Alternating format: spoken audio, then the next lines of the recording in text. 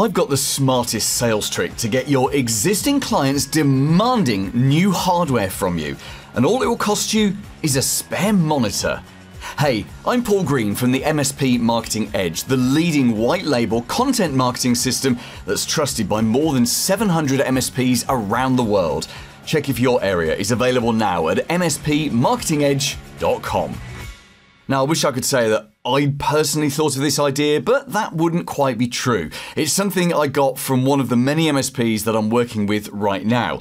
And this particular MSP is selling tons more hardware to his existing clients, and it's using a number of different techniques, including this trick. So I'm going to tell you exactly what it is and how you can pull it off.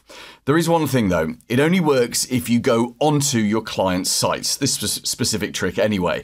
And I'm conscious that you probably spend much of your time trying not to go onto client sites. But let me tell you how it works anyway, and it might give you an incentive to visit your clients every now and again. That in itself isn't a bad thing, because meeting someone face to face can be excellent for building your relationship with them.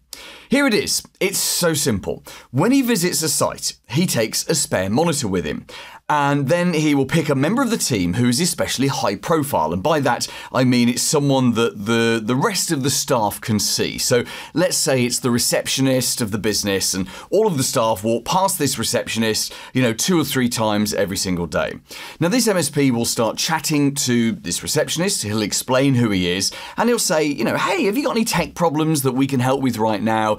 Now, of course, he doesn't want to personally deal with them. As the owner of the business, it's really important that they don't see you on your hands and knees underneath a desk, right? Once they see you on your hands and knees, you're never going to be a strategic advisor. You're just going to be the plugging in cable guy, okay? So this MSP, he says, have you got any tech problems? But then he collects the issues, he opens tickets, he does it on his phone or his device, and it's done, and he says, my team will reach out to you and we'll get this fixed.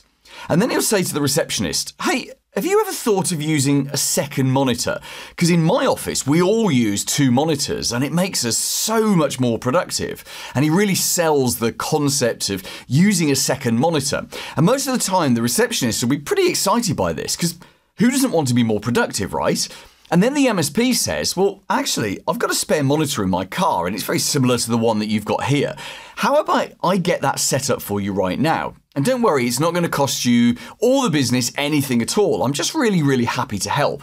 So he pops out to his car, grabs the monitor, installs it, and sets up all the technical wizardry, that whatever it is that you do to make 2 monitors work, and then he leaves the site. And what happens over the next couple of weeks is that everyone in the building sees that the receptionist is using 2 monitors, whereas they're using 1 monitor. And they will ask the receptionist, hey, how come you've got 2 monitors? And of course, the receptionist will say, oh yeah, the IT guys, they installed it for me. It's made me so much more productive. I can see 2 things. I can drag stuff across, all of that stuff. And so everyone else around the building is thinking and talking over coffee and saying, have you seen the receptionist has got 2 monitors? I want 2 monitors. What do you have to do to get 2 monitors around here? It becomes almost like a status symbol.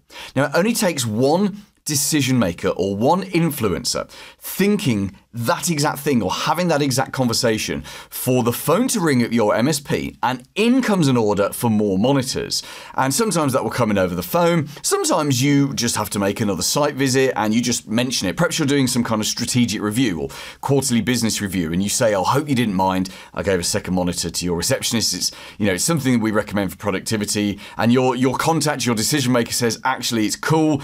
Can we have it for everyone, please? What's it going to cost me to put a second monitor on every single desk?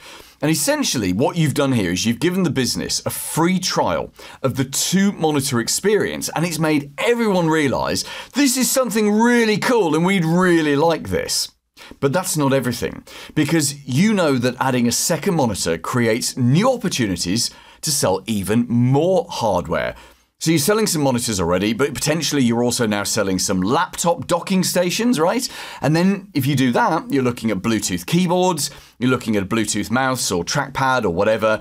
And then I'm sure as you're installing all of this, you'll spot that some people are using really old clunky laptops from like 2020 that could be upgraded. And the point behind all of this is when it comes to hardware, People are more likely to buy something extra or upgrade because they want something rather than because they need something. And don't you see this yourself when you're speccing out laptops for your clients? Sometimes they might only need a $1,000 or £1,000 laptop, but what they really want is a $3,000 laptop. And it's not for you to stand in the way of the things that they want. In fact, in your capacity as a professional advisor, it's your duty to tell them what they could have and let their hearts and their credit cards decide what it is that they want to buy. So, a really simple, very clever trick to sell more hardware. Is this something that you might start doing? Paul Green's MSP Marketing Edge.